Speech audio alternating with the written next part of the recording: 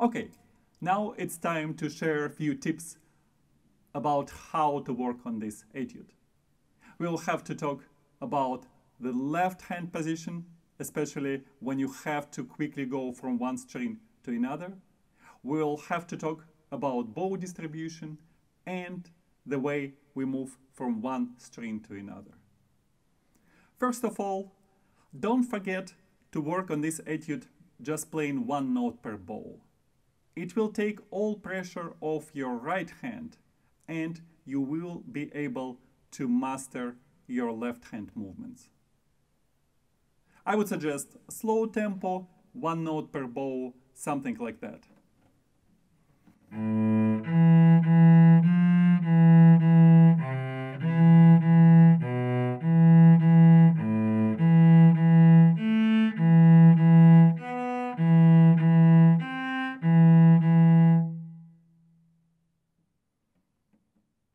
After you play the whole etude like this, well, not necessarily through, but couple of measures at a time, over and over again, you can try to play with original bowings.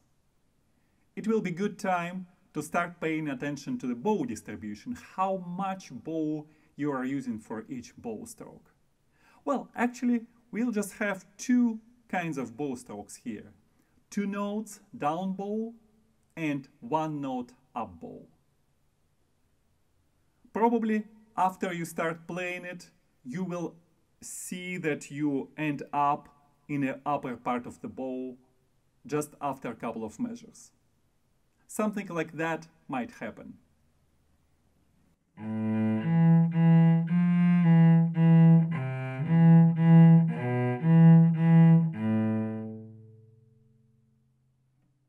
Why did I end up at the tip of the bow? Well, I used the same speed of the bow when I played 2 notes down bow and 1 note up bow. In order to avoid this problem, you will have to spend as little bow when you play first 2 notes down bow as possible. And you will have to make sure that you have very clear beginning of the bow stroke, so the first note will sound as clear as possible.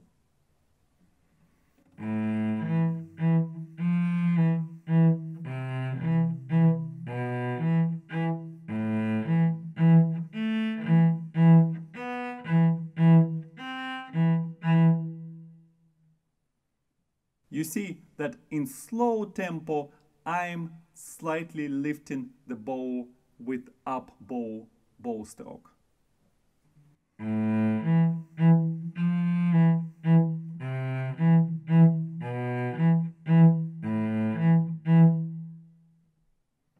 The faster you play, the less of lifting you will have to do. Now, let's talk about the left hand. In this etude, very often you have to go from one string to another using the same finger. If you try to lift the finger, that will slow you down and might not even allow you to play any faster than very slow tempo. The common mistake will look like this.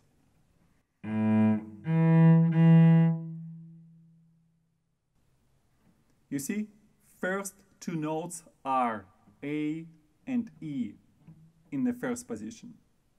The best way to do it is to put the first finger on the G string to play A, and then when you have to play the next note, you just turn your finger this way.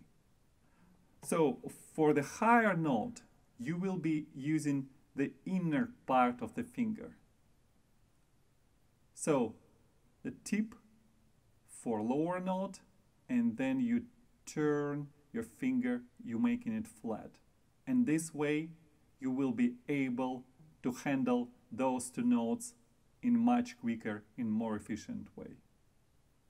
Let's look at another example. Line number 5, the third beat of the first measure.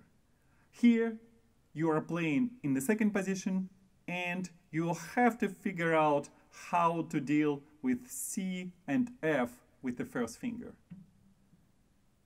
Again, the less you move your first finger between strings, the quicker and more secure you will be able to play. Let's try it.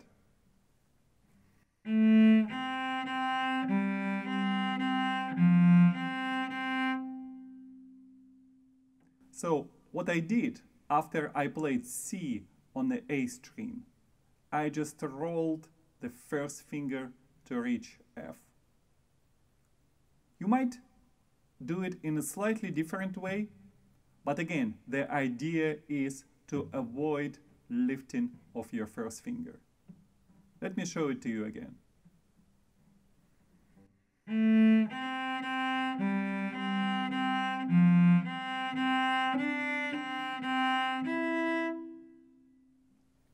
Try it.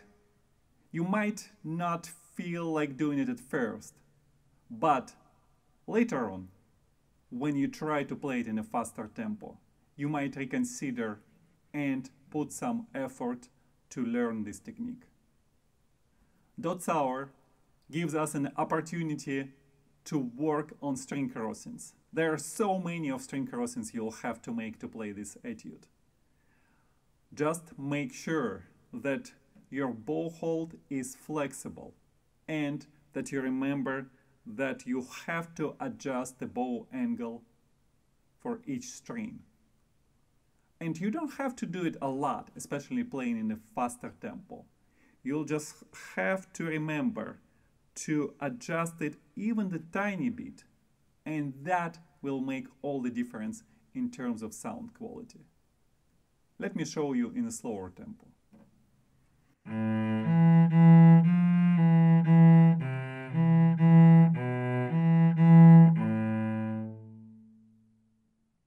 Did you see that I played on the D string this way, and when I moved to the G string, I turned the bow?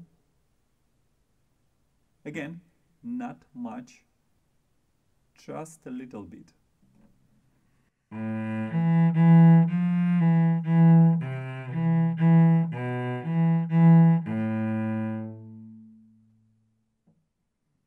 Work on it in a very slow tempo, and that will help you to use this technique in a faster tempo without even thinking much about it. Now it's time to work on Dotzauer Etude number 38 in slower tempo, quarter note 48. I will play it for you through. You can follow me along, you can stop the video, rewind it back, and practice few specific spots with me. Good luck! This is a really interesting etude, and I'm sure you will be able to master it.